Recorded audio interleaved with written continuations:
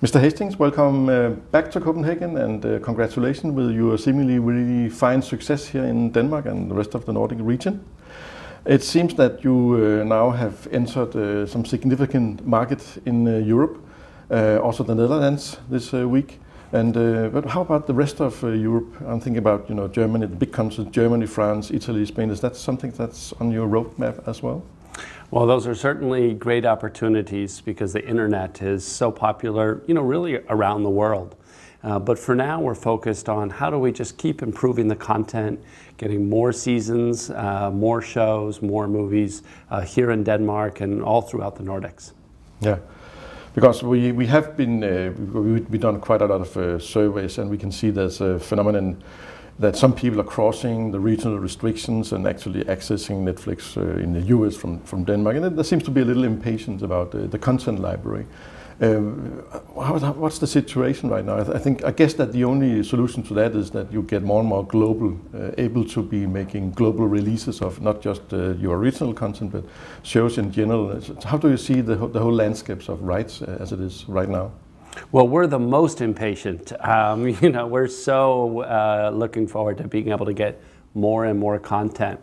And 6 years ago, we started streaming in the United States, and then we've grown the membership, now over 30 million members in the United States. And that allows us to license and pay for more and more content. So now what we're doing throughout Europe is trying to grow as quickly as we can. And as we get more members, then we have more money we can spend on getting more content. And that's why the content's gotten so much better just over the last year from when we started in Denmark. Yeah, because here in Denmark we have had some paradoxes. We have some really internationally famous Danish crime shows, as Killing and Borg and so on. And someone has noticed that when the British Netflix users can actually access those series, but we cannot ourselves, the Danes. Have you any good advice to the people working in the whole business of dealing with rights in this country, of what to do, how to solve the problems that they obviously have about giving you the rights? It's so frustrating for people because all of these rights are licensed exclusively. So when Viaplay licenses something, they block Netflix, or when HBO licenses something, they block Netflix, or the different TV networks. And so that's why it's chopped up between the different providers, which is frustrating for consumers. So in some markets, we're able to get some shows, like we have The Godfather here in the Nordics, and then we don't have it in the US. And so, it's back and forth, and it'll get better as the internet gets bigger, as we get bigger, because then we can license more and more of the content. Yeah, because if we, now that you said the internet, we could talk a little about that actually what you're representing is the ability to make complete global releases and global access to everything, but still you have a lot of the old-fashioned regional borders. And actually, I think in the future that internet distribution seems to be and will be bigger than actually the old-fashioned way of distributing television. How fast will this go, you think? I think it's going to happen fast, and it's already happening in ways. So we've been so frustrated by the delays and the territory system that we decided to make some content ourselves.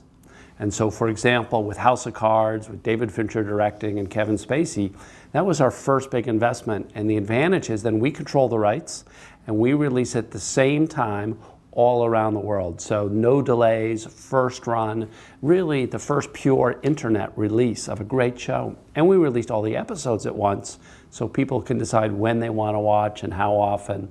And then we followed that up with Orange is the New Black, Hemlock Grove, Arrested Development, and just yesterday we released a new one, Ricky Gervais doing Derek.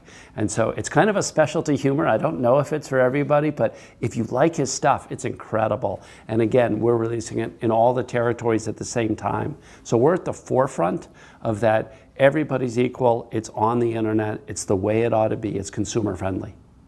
Will you be doing something like that with other shows, other producers? I noticed that you did something with Breaking Bad when the last seasons were released recently. I think only on the British market that people are able to follow the American shows as they appear on American television on Netflix also.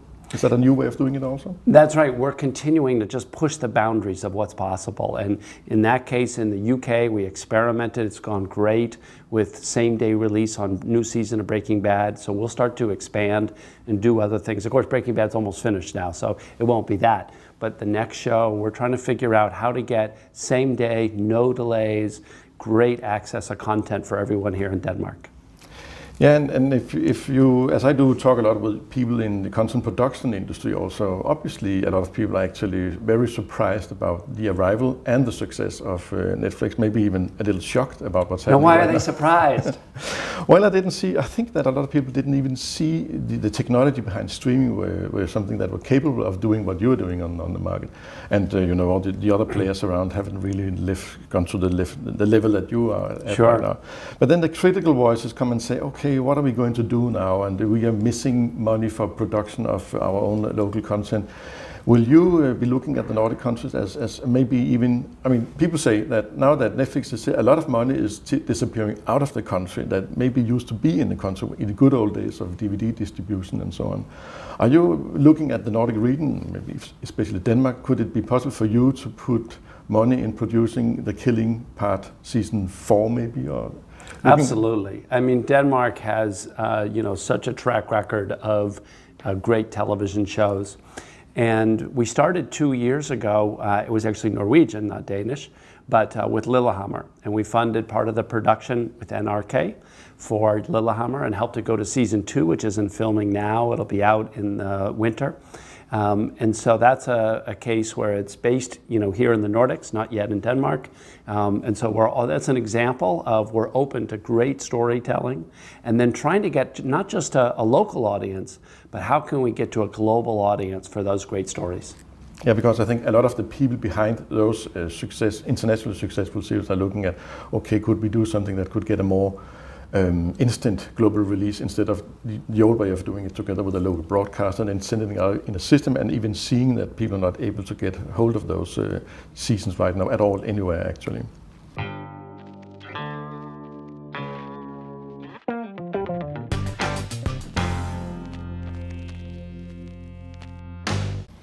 Okay, could you talk a little about your general vision for the future of television? And here I think especially on the topic of big data, the way that you are using all the information that you actually have, which I see as an analyst is something that we've never seen before in the history of television, a company knowing so much about the preferences and the behavior of their users.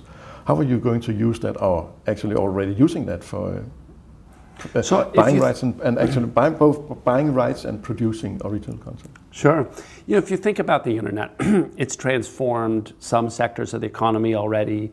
More are coming. It's changing our daily lives. And in television, in the next 10 or 20 years, almost all video watched is going to be internet video. And it's going to be on demand. So we've had almost 100 years of linear TV, where someone decides 7 o'clock this show, 8 o'clock this show, 9 o'clock another show. And in 20 years, kids will say, what does it mean when they say a show's on at 8 o'clock? That's going to be a phrase that no one understands because it's becoming an on-demand world. And so all of the major stations throughout the world are converting to becoming internet stations. A great example is the BBC with the BBC iPlayer that significantly expanded the audience for BBC content by doing their own internet and leading that way. So one part you'll see is each station today, each network is going to become an internet network, and it becomes, instead of channels, applications. So the future TV will look like a large iPad. It'll have a whole lot of applications, from some for sports, some for TV, some for news, and you'll be able to choose and select your brands, and they'll be easy to publish, just like it's easy to make a new application today.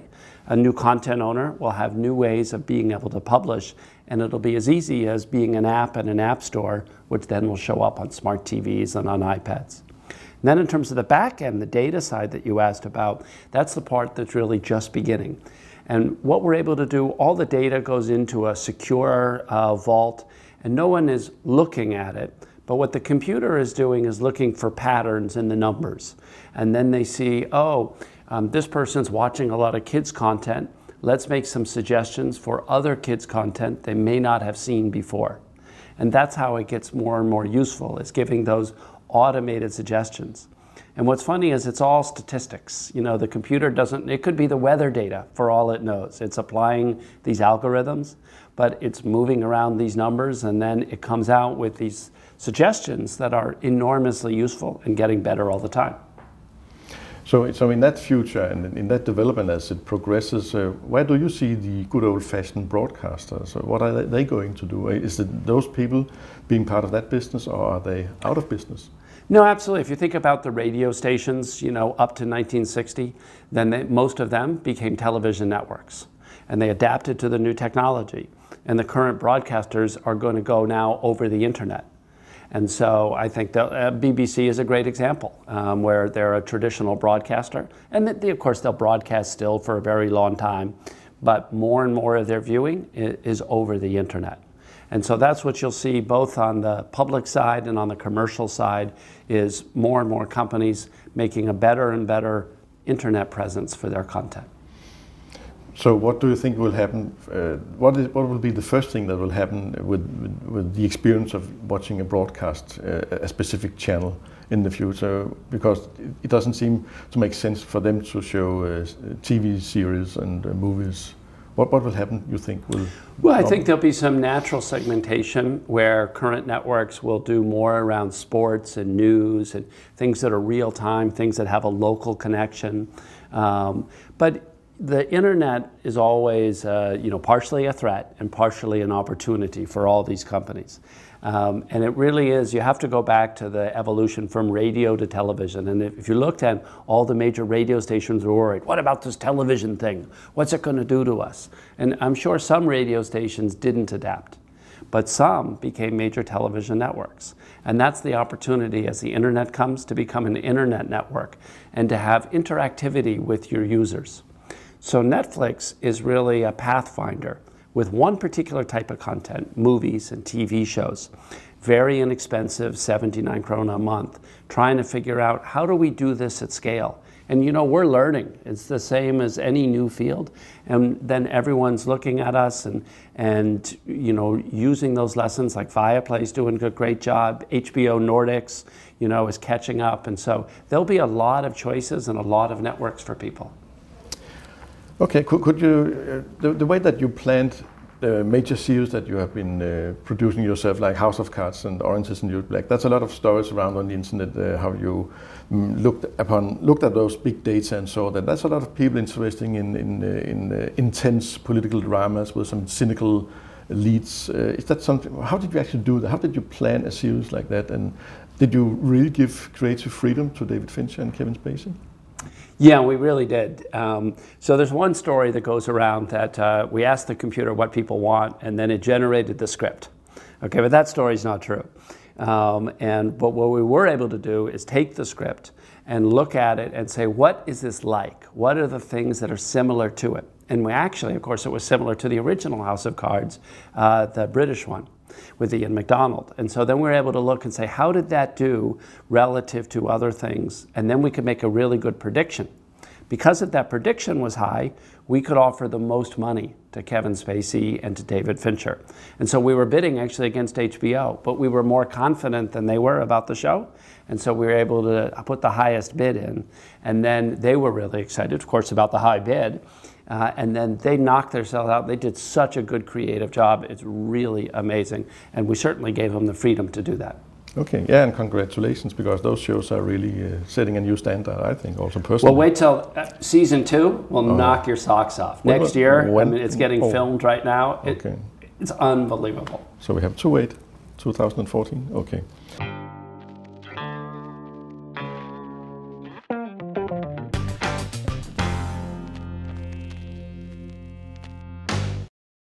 It seems that you, when you arrived in this country, there was a lot of fuss about this, and certainly the whole concept of streaming was something everybody was talking about, and then obviously the local competitors to you did what they could to put something on the market. But it seems that you have actually outperformed until actually, at least in this round 1, UC, UBU, Viaplay, and even HBO Nordic also. Could you try and sum up, what is, as you see, the recipe for your success compared to what's happening on this market, not just in our country, but also in your own home market? Well, from everything we can tell, Viaplay is doing very well, and many of our members also subscribe to Viaplay because it's different content. It's like 2 different channels. And so I think what we're seeing is lots of people are trying to figure out how to serve what consumers want. You know, video that plays anytime, that plays on a mobile phone and on a tablet and on a smart TV, and that's very inexpensive. You know, what we're really excited about is the low price, the 79 krona a month. And then, of course, the competitors match that price, which I'm sure they didn't like, but, you know, it's been great for consumers to have that competition. And the formula around the world is pretty similar, which is as we grow, more and better content, more and better content. And then that helps us grow. Then we do more and better content. And, you know, we're really at the beginning of that. If you look in the US, almost 1 in 3 households are now subscribing to Netflix, and it's just continuing to grow because we're making the content better and better. And that's the same thing that we're having now all through the Nordics, which is as we grow, we're able to license more. Concerning licensing, isn't the tendency to people owning the license that they now raise the price for people like you buying the rights for their products? Yeah, the artists always want more money. And, you know, if you've got friends who are artists, you can't blame them. You know, Netflix is succeeding for sure. And of course, you know, every artist thinks, oh, it's because of my show that Netflix is succeeding. And that's natural and probably quite healthy.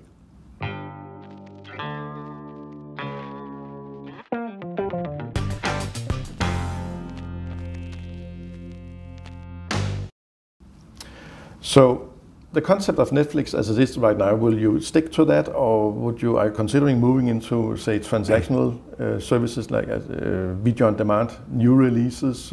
Because as it is now, when you own a box like maybe the Apple TV box, it's like Netflix is what Netflix is, and then if you want the new movies, you go somewhere else, the iTunes or Voodoo or some places like that. Are you considering that at all? There's so many types of video. There's pay-per-view, there's ad-supported like YouTube, there's you know, just video every sport. And we only do movies and TVs by subscription with no commercials. So we're just 79 krona a month, no commercials, very simple.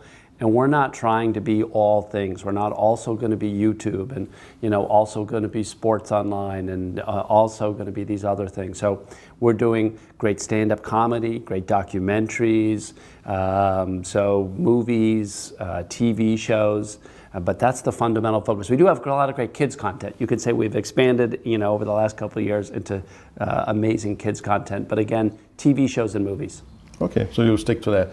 Because also I've been following a concept like ultraviolet. When they market, when Hollywood are marketing through ultraviolet, they are playing a lot on the idea about that you have to build your own library. You still have to own your favorite movies. Do you think that as you see the behavior of your users, that people are, is that the mindset of a lot of people, or just few people, or maybe in the future no people, wanting to build a library or just having access to a cloud-based streaming service? Well, think about how we feel about books, and we have a library of books. It's not because we're going to reread the book, you know, 5 times. It's somehow, it's like an expression of self. That's a book I read, it's something we can talk about. And so I think what the movie companies are trying to do is recreate that connection, and it's harder with a digital good. So I'm not sure how big that market will be. I know that I sometimes buy movies, you know, on iTunes and Ultraviolet because I want to get access to the movie. So it's certainly part of the market.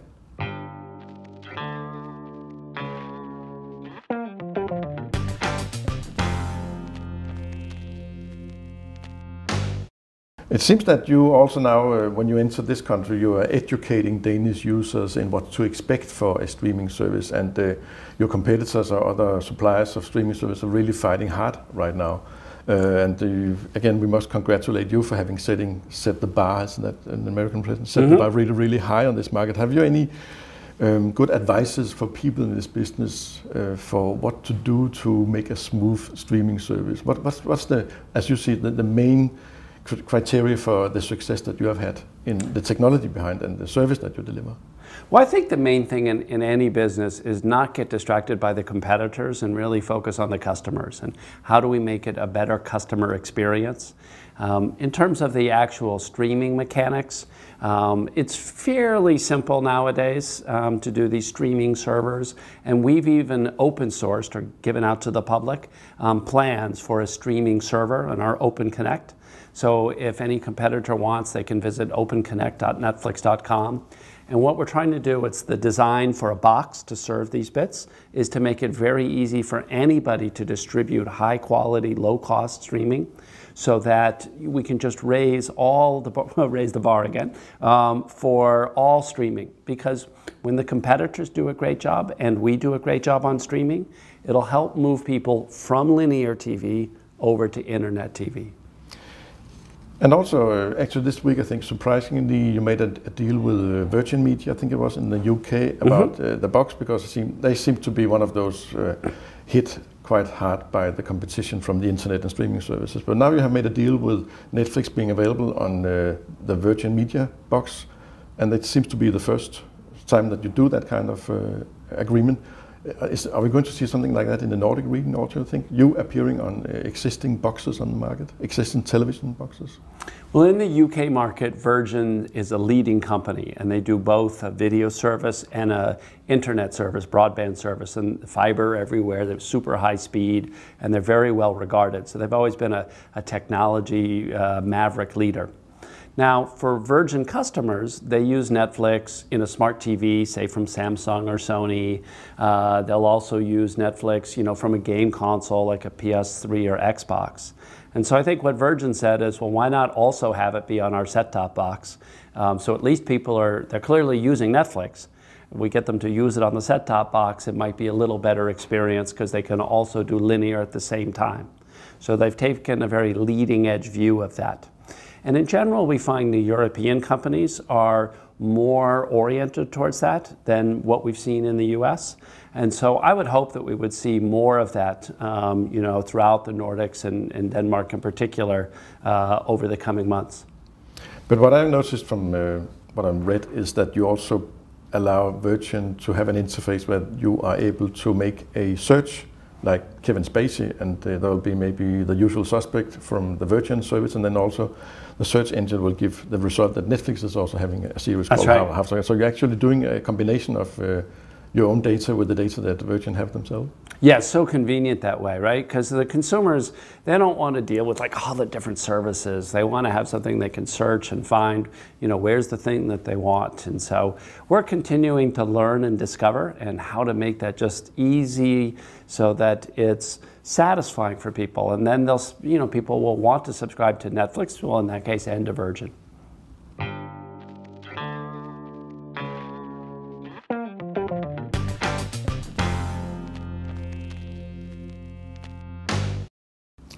So let's talk a little about technology and the future of television technologies, stuff like 3D and 4K.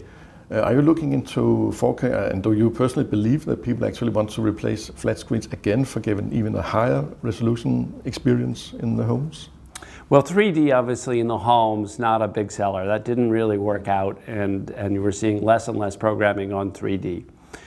With 4K, I don't know that many people are going to run out and buy a 10,000 euro television because it's 4K. But what'll happen is you'll have a 4K laptop, a 4K tablet, okay? Because the screen resolutions are improving so quickly in the next few years. And eventually, there'll be no premium, no extra cost for a 4K television. And then just when you need a new television, you'll get, a good television, and it just will be 4K. Because the costs eventually won't be any different than the current televisions today. And so that's how 4K comes about. And once you've seen the picture, if you've got 4K source material, it's really pretty extraordinary. How much source material is out there? I mean, the library that you have, I guess that your news shows like House of Cards again must probably be produced in 4K resolution. Are there a lot of material out there as a license buyer in 4K if you want to offer that to your customers? There's gaps. So in the historical business on film, you can convert film, has a density that's around 4K. So you can convert film, assuming it's high quality stock, into 4K. Then there's the time when everything's been on video but hasn't been 4K and filmed on video. And now, of course, all new things are being captured in 4K. So it'll be an interesting gap through time. But going forward, we'll see more and more 4K, and that'll work really well over the internet. Have you set any time? Are you going to offer 4K in the foreseeable future? Next year. We said we're not sure exactly when, but by next year there'll be enough sets out, and it will take, you'll have to have a 4K TV, so it's a special audience, or a 4K tablet, which we may see some next year of those. So have you made the calculations already for the demand of bandwidth to actually be able to deliver 4K? We have, it's around 15 megabits a second. So it's not too bad. If you've got a 50 megabit connection, you'll be fine. And only a few people in the neighborhood, in any given neighborhood, will be watching 4K at a time.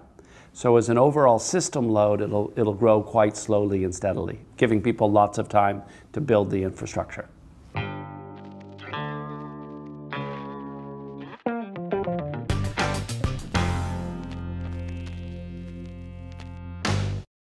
Could you talk a little about your relation to the telcos out there? I mean, it seems to be a fact that that Netflix is a service running up to a third, I think, of all internet traffic in the North American region in the on Friday night. On peak hours, yeah. Okay, so what do the telcos tell you when you meet them? Well, there's two sides to each company. There's the operation side, which says, oh, there's so much traffic. And then there's the revenue side, which say the customers love our broadband for using Netflix. So we get both sides of it. So on the operations side, we try to help them with our Open Connect server, lower the costs for them, bring the bits close to them, and integrate the networks. And on the revenue side, they're doing great work, because a reason to upgrade to a 50 megabit or 100 megabit package partially is to do internet video. And so, again, on the revenue side, anyone who has fiber, who has the new architectures, is really excited about internet video like Netflix, and also video conferencing like Skype and Google Hangouts, because those also use a lot of bandwidth. So you conclude at this point in time that the telcos are your friends, and they're happy for a service like you being around, actually wanting people more bandwidth. That's right. Yeah. Okay. That's right. Think about it over the last 25 years with Intel microprocessors and then Mac and Windows, and the processors are faster, and then the apps are richer and use the power, and you get that kind of loop together. And it's the same with more bandwidth and then more video applications. Both the two-way kind, like Google Hangouts and Skype and those, and also the one-way, like Netflix and competitors. So the main mindset is not that we have customers and we have a lot of cost in actually being able to deliver your service. They say, okay, you are delivering a service that want our customers to get more data. Is that, which of those mindsets is more predominant? It depends on who you talk to. If you talk to the revenue side, that talks to the customers, then they love us. If you talk to the operations side, then they say, the costs there's a lot of bits. And then we help on the operations side, with the Open Connect servers to reduce the costs. So the Open Connect concept is something that the ISPs and the telcos are actually taking. They are. Almost all of the ISPs, they integrate with it, and then it makes it easier for them. Okay. Yeah, seems to be covering most of the stuff. Maybe a little more about your user interface. You just recently introduced some new services on your user interface, like profiling and so on. So what do you see in the future? What are you working on right now? What kind of new features will we be seeing on the interface from Netflix? Well, think how much tablets have changed, over the last 5 years. They've just gotten better and easier and faster. And we're constantly learning new ways of, using touch in the interface to make it fun and enjoyable. The same thing on the TV. As new TVs come about, it makes it very easy to use with the new controls. And so we're using the underlying hardware to try to make the interface more fun and richer, more engaging. Okay. So, when you look at the market right now, not just in the Nordic region, but also your home market, competitors are around, like Amazon Video, and I think there's a lot of services now. appearing probably in the future. What do you see as the biggest threat for Netflix in the coming years, competitor-wise? You know, people always talk about the threats, and I think that the fundamental threat is taking things for granted and not trying your best. Because we've been very successful. We've been in business for 15 years now, growing. But our focus is really on how do we make the content better and better and better. And to be honest, most customers, they don't want 100 services. You know, they want a half dozen.